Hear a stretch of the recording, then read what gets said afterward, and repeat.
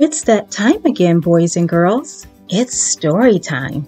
Today's story is entitled Think Like a Computer, written by Terysa Ridgway and illustrated by Maria Gabriela Gamma.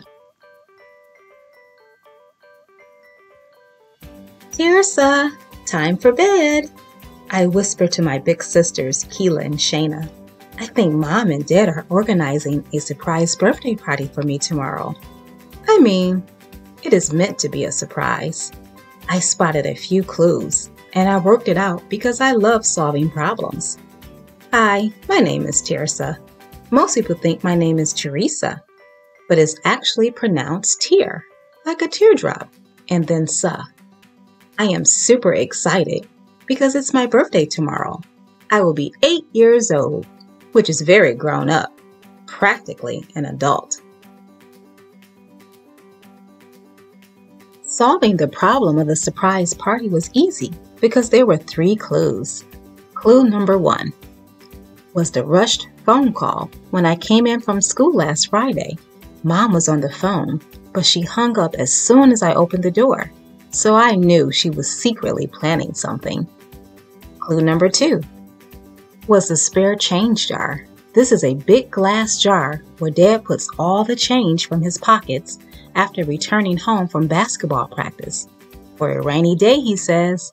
It was nearly full on Monday, and now it's completely empty. And the biggest and best clue of all was clue number 3, the secret shelf.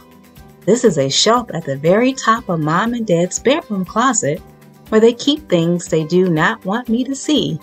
Of course, I know all about it. And on Thursday, a big brown box appeared on the secret shelf. It must be full of secret party things. Terysa, are you still awake? If you not get to sleep soon, you will be too tired for... Too tired for what, Mom? Nothing, said Mom. You see what I mean? She's dropping clues left and right. Anyway, I guess Mom is right. I do have a big day tomorrow. Happy birthday to you. Happy birthday to you. Keela and Shayna wake me with smiles and big birthday hugs. Here are all your cards, and we will open your presents after school, says Mom. Get dressed quickly, or you'll miss the school bus, says Dad. I'm so excited that I can hardly concentrate the whole day at school, not even in math class, which is my favorite. I love using creative ideas to solve the problems that Mrs. Boxy sets. Mrs. Boxy teaches us about inspiring mathematicians, like Mrs. Katherine Johnson. She calculated the flight plan of the first American in space.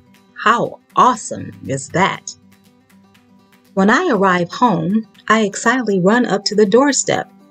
Dad opens the door. Surprise! Says everybody. My whole family is here. Even though I had worked it out about the party, it is still so nice to see everyone. The party is amazing. There is cake, singing, dancing, cousins, and many friends. Then Mom says, now it's time for your real surprise. But I thought the party was my surprise, I said. We knew you would solve the problem of the surprise party, said Dad, winking at Mom. So we got you a real surprise, one you would not guess. And they stand aside to reveal the big cardboard box from the secret shelf. It is all wrapped up with a red ribbon. I tear off the ribbon, and inside is a computer. I gasped. We thought that a problem-solving girl needs a problem-solving machine, explained Mom. It is not a brand new one, but it will get you started, said Dad. It's perfect. I beamed and gave them the biggest hug. Thank you. Now it's Saturday morning, and all I have to do is get my new-to-me computer to work. When Dad said it was old, he was not joking. I think this computer may have been older than him, and that is saying something. The first problem was how to turn it on. That was easy to solve. I just plugged it in and powered it up. There. But now, how do I get it to do something? It was easy to use Mom's phone and computers in her classroom. They had loads of programs and apps. But this old computer doesn't seem to have any programs or apps or anything. Just this icon that says Python.